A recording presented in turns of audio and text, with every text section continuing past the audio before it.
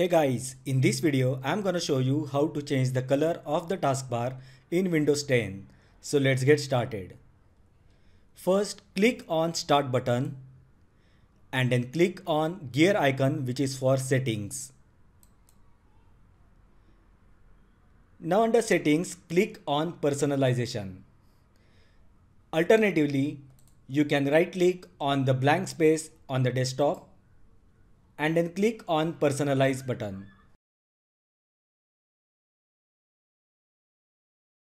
Now under settings, on the left hand panel, click on colors.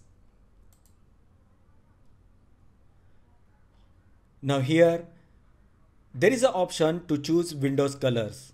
So here various colors are available and you can choose the color that you like. So I'm going to select the color red. And once you select the color, tick this checkbox that says Start Taskbar and Action Center. So when I tick this checkbox, as you can see, the color of the taskbar is changed to red from gray. You can even change the transparency effects to off. And as you can see, the taskbar color is more bright now.